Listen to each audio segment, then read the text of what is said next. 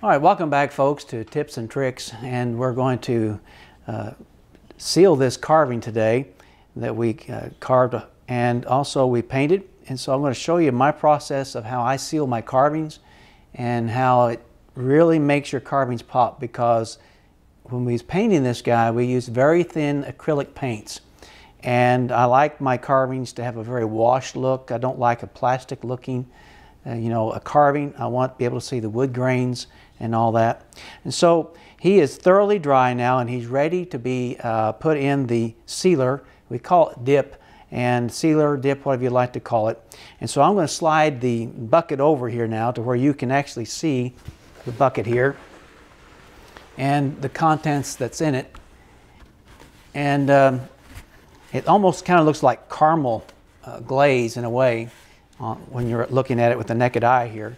But all we're going to do here is just take this carving and we're going to submerge it into the bucket, and it doesn't matter, head first, feet first, whatever. And I grab him by the feet, and then I just take him and put him under again there, and again dip him, let the excess run off, and shake a little bit there, and then let that just shake there for a second. Then get a hold of him, and then we're going to put him back over here on the paper towel.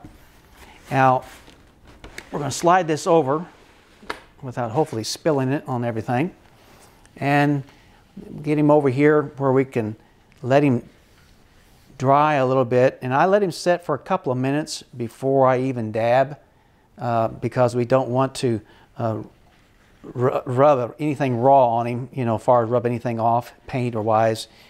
I just like to wait for a few minutes, allow that to soak in and to absorb the colors and everything. And here after a while you will really see how this guy really comes to life. So while we're letting this set, I'll tell you the recipe that I use.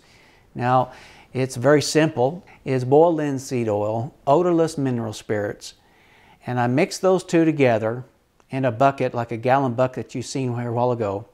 And then I mix it up really good. You can mix it up in a blender if you'd like, or you can hand stir it, but a blender is more effective. I believe it breaks down everything that needs to be broken down in there and gives a good flow.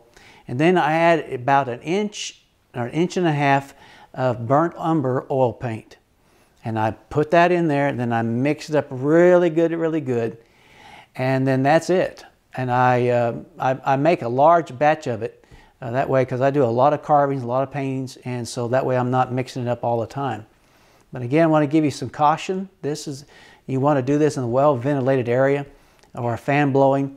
And also too, the rags that you'll use, this stuff will combust on its own. So if you do this outside, then when you get done with your rags, soak them in water, leave them outside or a sealed container to where oxygen cannot get to them.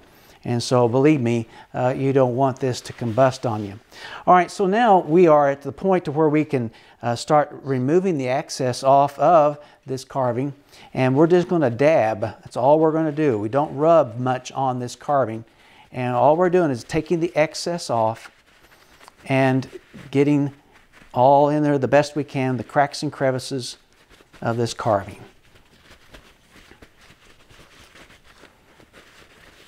And again, let this thing set for a few minutes before you take off or remove the excess off.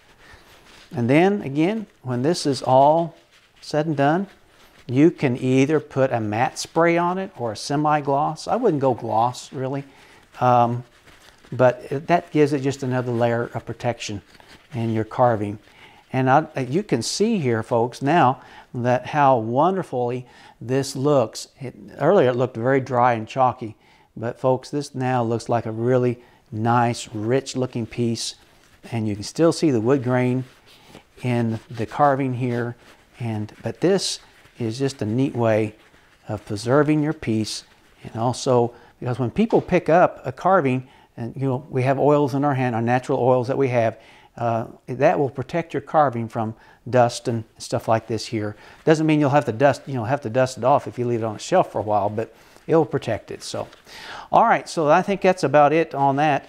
And we're just wiping off the last minute of the excess of this guy. And again, We thank you for tuning in today, and thank you. Hope you'll subscribe and like our channel, and we'll hope to see you soon. Happy carving.